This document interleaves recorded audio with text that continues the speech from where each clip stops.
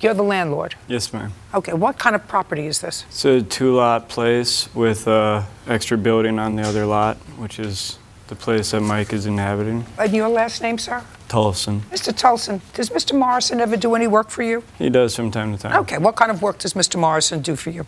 He helps kind of take care of the property in exchange. Okay, so he does maintain the property. From time to time, yes. Well, from time to time, you pay him on an ad hoc basis. You'll call and say, would you please clean up the premises? Or no, does he do it regularly? Do you pay him a monthly salary? Come on, guys. If you're getting the idea that I'm not crazy about this case, you're right. Do you understand? Absolutely, you're right. Good, I'm very glad you understand. To be perfectly honest... I don't want you to be anything but perfectly honest, sir. I don't want you to be dishonest. That would be a very dumb thing for you to do. The bolt cover has very little to do with this. There's been interactions between the two. I don't care. Okay, then to answer your question... Let me explain something to you. This is the beginning of my day.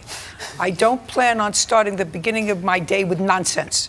Do you understand? Yes, ma'am. Then let's get this case moving. Okay. Mr. Shepard says that Mr. Morrison, on a date certain, which was what date? It was around August 10th. Around, because you don't know exactly. For some strange reason, disposed of your boat cover. Mr. Morrison says that he maintained the property, which you acknowledge, and that he says this was a torn-up, old, moldy thing, but it was on Mr. Shepard's premises. That's correct, Your Honor. Correct?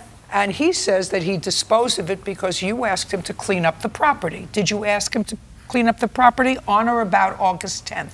That's a very misleading question. I never asked him to clean up the property. Great. Now, Mr. Morrison, then I come back to you, sir. Yes, Your Honor. You actually were on the plaintiff's property because that's where the tarp, let's call it a tarp/cover, was located. That's correct. Right. Did you, prior to disposing of the cover, did you ask Mr. Shepard whether this was his and did he want it disposed of? The answer is either yes or no. Can you repeat the question? Very easy. I'll try to simplify it. On or about August 10th, did you ask Mr. Shepard that this item that was on his property was something he didn't want to keep and he wanted it disposed of? No, I didn't, Your Honor. Okay. Well, then, Mr. Morrison, this is a very easy case. You cannot go on someone else's property who was renting the property and dispose of that property without asking them.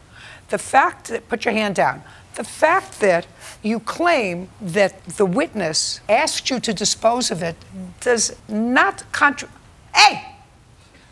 doesn't contradict that. Because I assume Mr. Shepard is a paying tenant, which means he has exclusive occupancy.